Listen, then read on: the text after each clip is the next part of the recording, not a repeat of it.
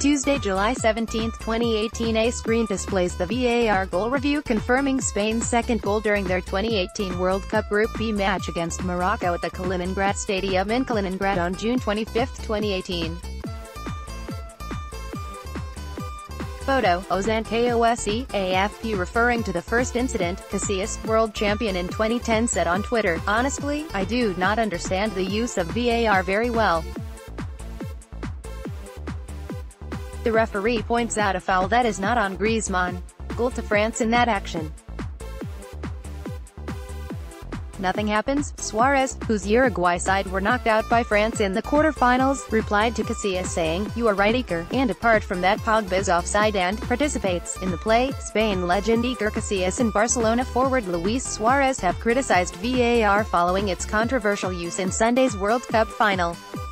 France were given a contentious free kick against that led to their first goal, and were later awarded a penalty for an Ivan Perisic handball that Croatia argued was not deliberate.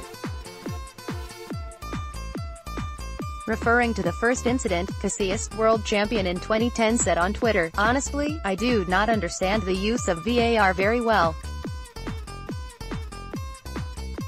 The referee points out a foul that is not on Griezmann. Goal to France in that action. Nothing happens." Suarez, whose Uruguay side were knocked out by France in the quarter-finals, replied to Casillas saying, "You are right, Iker, and apart from that Pogba's offside and participates in the play." Already, the Jersey government has seized shish 520 million loot and remitted it to Kenya. He said the event was for Barack Obama and Obama.